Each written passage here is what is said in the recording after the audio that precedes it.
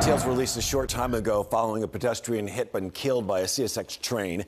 Allie Lynch is at the alert desk with those details. Well, Neil, good morning. Authorities identified the man killed by the train as a 55-year-old. Officers are now working to notify his family. The man was struck near East Nashville's Inglewood area Saturday night. Police say officers responded to the railroad tracks half a mile north of McGavick Pike crossing around 9:30 p.m.